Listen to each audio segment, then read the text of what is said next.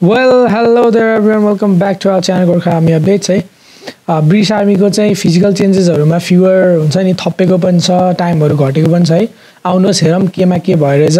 हामी चाहिँ अब रजिस्ट्रेसनबाट सुरु गर्छौं है. सुरुमा चाहिँ है रजिस्ट्रेसन फेजमा चाहिँ हजुरले गर्नुपर्ने भनेको चाहिँ फर्स्ट भनेको चाहिँ 8 ओभरआर्म हेप्स र 76 केजी मिड थाइ पुल हो है. 6 बाट चाहिँ वहाँ पुगेको छ है. त्यसैगरी रिजनल सेक्सनको कुरा गर्ने हो भने चाहिँ 800 मिटर चाहिँ त्यही हो 2 मिनेट 40 सेकेन्ड्स हैन. त्यस्तै गरेर ओभरआर्म हेप्स थपिएको छ 10 हान्नु पर्ने छ हजुरले चाहिँ ओभरआर्म हेप्स है टु गेट पास है. त्यसै गरेर रिपिटेड लिफ्ट एन्ड क्यारी छ 1 मिनेट 46 सेकेन्डमा. यहाँ चाहिँ 4 सेकेन्ड घटेको छ. पहिला 1 मिनेट 50 सेकेन्ड्समा हान्नु पर्ने थियो. त्यसै गरी रिजनल सेक्सन सकिन्छ र सेन्ट्रल सेक्सनमा चाहिँ 2 किलोमिटर रेस चाहिँ हजुरले चाहिँ 8 मिनेट 10 सेकेन्ड्समा हान्नु पर्ने चाहिँ यहाँ पनि टाइम घटेको छ है. त्यसै गरी फेरि हेभिङ पनि यहाँ बढेको छ. पहिला 10 हान्नु पर्थ्यो भने अहिले चाहिँ 12 हान्नु पर्ने छ है.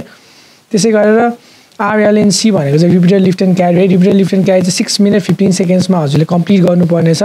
त्यसै गरी डोको क्यारी पनि 15 केजी हो तर 48 मिनेट्समा. पहिला 50 मिनेट्स थियो अनि 48 मिनेट्समा. अनि मेडिसिन बल थ्रो चाहिँ थपेको छ यो पालि चाहिँ है. त्यसै गरेर हाम्रो जेरिक्यान क्यारी चाहिँ छैन. यति नै थियो. Thanks for watching. सब्सक्राइब गरिदिनु होला च्यानललाई. सकेसम्म यो इन्फर्मेसन चाहिँ धेरै ठाउँमा बाँड्नु होला. Till then good by, take care and have a nice day.